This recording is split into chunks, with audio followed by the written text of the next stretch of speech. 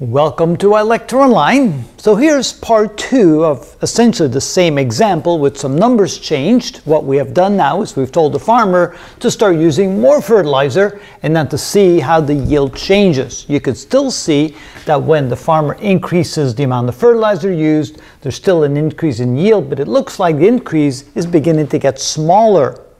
Now, what is the covariance going to look like, and what is the correlation coefficient going to look like?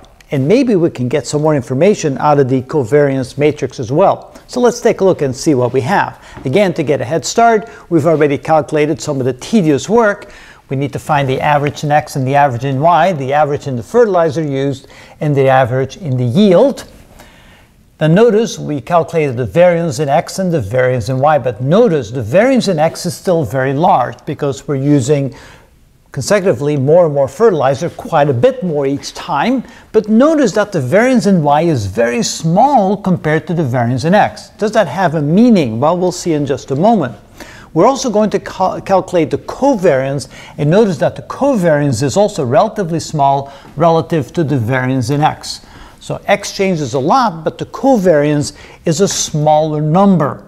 Is that significant? Well, we'll find out in just a moment. Now let's also calculate the correlation coefficient. So we start out with the covariance, which is 12.5, and we divide it by the square root of the variance in X, which is the square root in 125, and we also divide it by the square root of the variance in Y, which is the square root of 1.5. Of course, the square root of 1.5 is close to 1. That doesn't change the numerator a lot.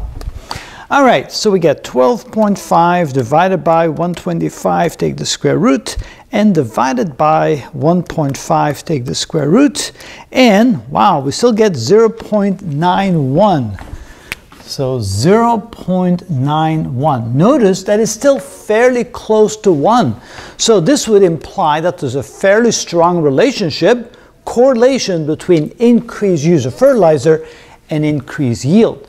So in this case, the correlation coefficient kind of gives you a false impression. Yes, there seems to be a strong correlation, but is it really worth it to use an extra 30% of fertilizer in order to get a little bit more yield? And notice going from 120 to 130 didn't appear to make any change in the yield. Well, let's go ahead and put together the covariance matrix to kind of get a feel for that. So if we write up the covariance matrix, in the diagonal elements, we're going to get the variances of the two variables. So the variance in X is 125, and the variance in Y is 1.5. The off-diagonal elements are the covariance calculation, which is 12.5, 12.5, and 12.5. So here we get a visualization of what's happening. A large variation in X, meaning a large change in the amount of fertilizer used, results in a very small variance in the yield, 1.5. So lots of change in the fertilizer used means very small amount of change in the yield.